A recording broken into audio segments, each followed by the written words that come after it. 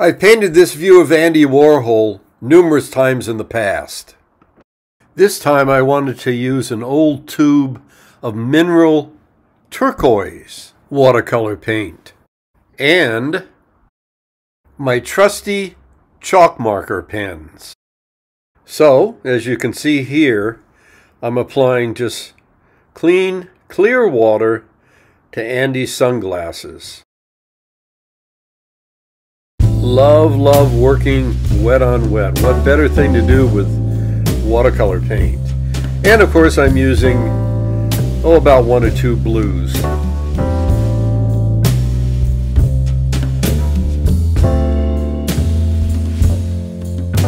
Here I'm trying to get the look of reflection or reflections in each one of those lenses.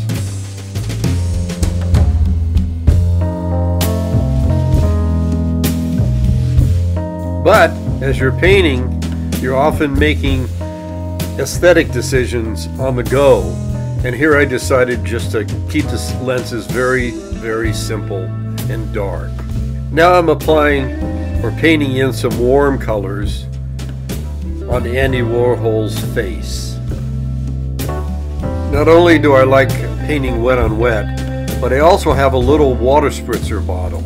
So I'll apply paint and then spritz that paint and watch it move around and do its thing again, only as beautifully as watercolor paint can do it.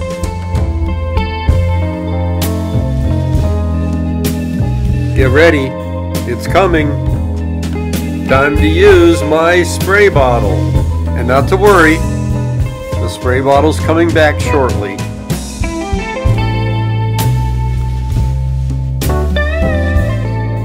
As she blows, the spray bottle's back. I gotta tell you, I just love doing this. Look at that flow, look at the colors mixing. This is watercolor. It's all about controlling the flood. And of course, portraiture is all about rendering the human face. So now I start on the chin and getting that jawline to come into view. And a bit of this collar and shoulder. Some more washes of the mineral turquoise. A few subtle splatters. And some not so subtle splatters. Some warm colors in the lips.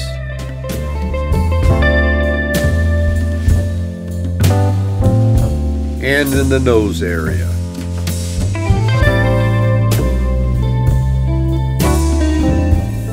Now for the background colors to bring out Warhol's white spiky hair. And as you can see here, I'm using a flat watercolor brush. So I can use that very edge of the brush and move it laterally, vertically, horizontal to get that spiky effect. And then I use the side of the brush to push down for the larger areas, the background areas that are going away from the spikes of his hair.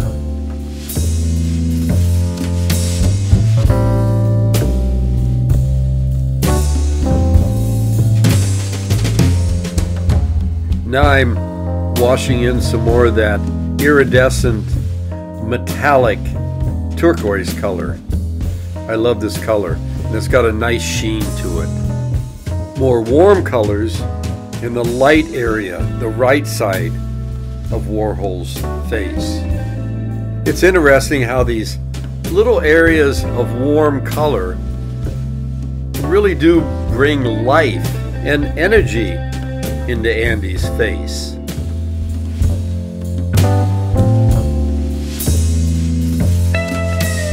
A little more of that mineral turquoise and some more subtle splatters in the background on the right side. More subtle details, but these subtle details can really make or break a portrait. They're very important.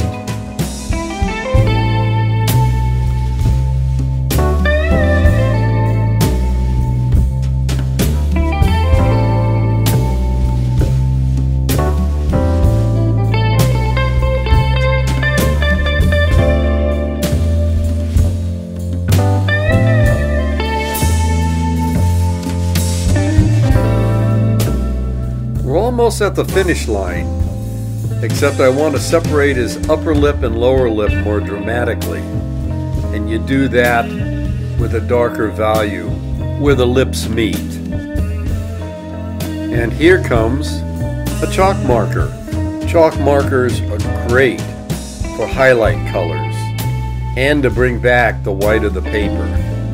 And they're filled up with a gouache-like liquid, so gouache is watercolor.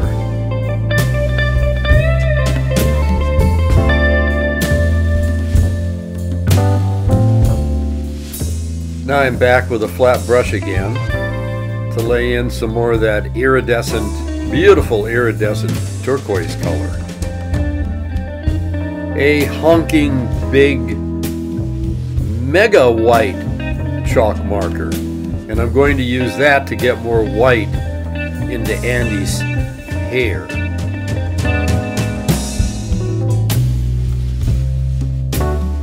Oftentimes you have to let an area of white dry because it's still going to be a little transparent and you're going to see the color underneath. But let it dry. I put another layer on top and voila, I'm back to pure white. Like I said, as an artist is painting, we have to think on our feet. So I've decided I need to bring down that dark background on the left side just a little bit more. One more layer of the mineral turquoise. I really want to create a nice sheen.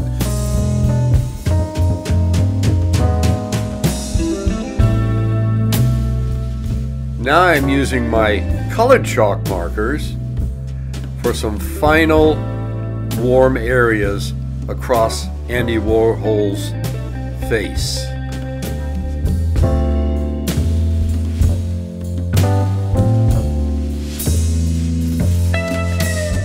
So here's the painting, and I'm thinking that maybe it is finished, but no. I think the glasses have to be dramatically a lot darker with no reflections. Like I've said several times, artists just have to think on their feet as they're painting. Voila! My Andy Warhol painting is finally finished.